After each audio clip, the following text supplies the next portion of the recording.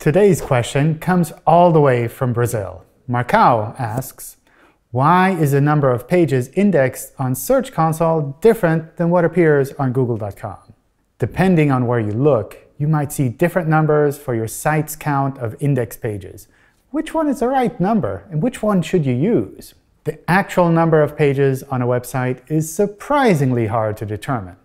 At first, one might assume that it's just a matter of counting through the pages, starting with the home page and following the links from there. However, on most websites, there are many ways to reach a specific page. There might be different URL parameters, so everything after a question mark in the URL, that lead to the same page. Sometimes upper and lowercase URLs also lead to the same page, or perhaps you can add a slash to the end and still get the same page. Some websites have a calendar or something similar that leads to an endless number of new and valid pages. Assuming that most websites have an infinite number of possible URLs, should Google just show an infinite count? That probably isn't that useful. So, which numbers can you see, and where do they come from? There are three main places to get counts for the number of indexed URLs. First, you can check a site query in Google Search. Second, you can use the index status report in Search Console. Or third, you can look at the index count per sitemap file.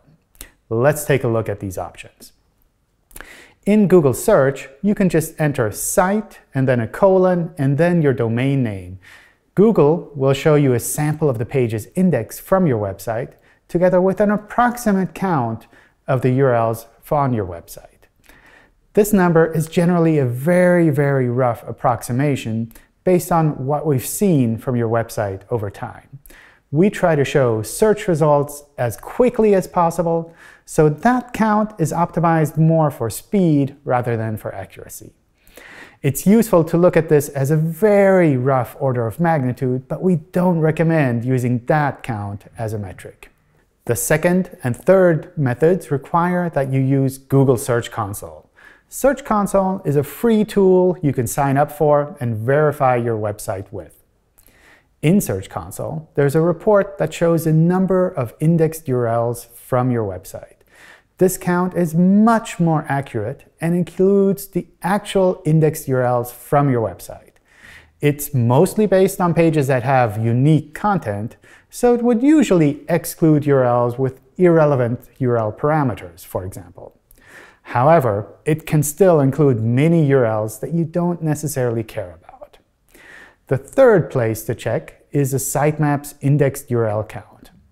Per sitemap file that you submit, you can see how many of those URLs were actually indexed. One thing to keep in mind is that this count is based on the exact URL as specified in your sitemap file.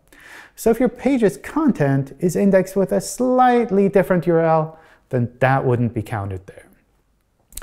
In practice, we recommend either the sitemap file or the indexed URL report in Search Console as the basis for your website's metrics. These are currently the most accurate indexing numbers available to site owners. You can also leave your burning questions and comments here, or drop by our help forums for more information.